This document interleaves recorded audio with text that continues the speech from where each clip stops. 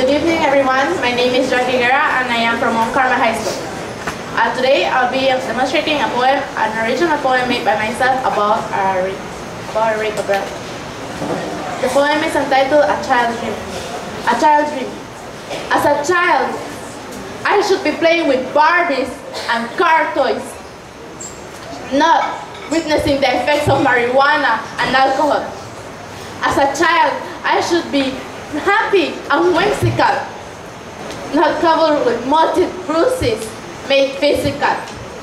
As a child, my life should be made out of unlimitless imagination, yet there's anger and frustration. My angel turned into a monstrous demon, lurking through the darkness, through my hallways, as he enters my door.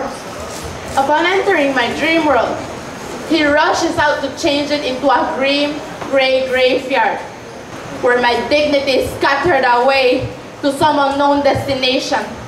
A child pure and innocent should not coalesce with rape, for I am supposed to bloom like an enchanted flower, not like a vague script.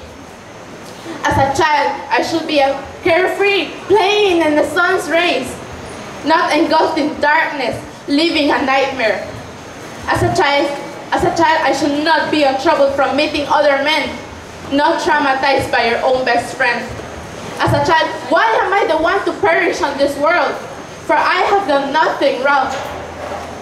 As I slowly drift into an endless sleep, please remember my weep, for I have been sworn to secrecy. A child's world should be made out of unconditional love, happiness, and laughter. Yet, as a result of rape, my world is made out of hatred, depression, and a disaster.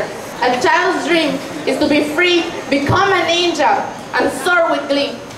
But because of their sins, all I can do now is flee.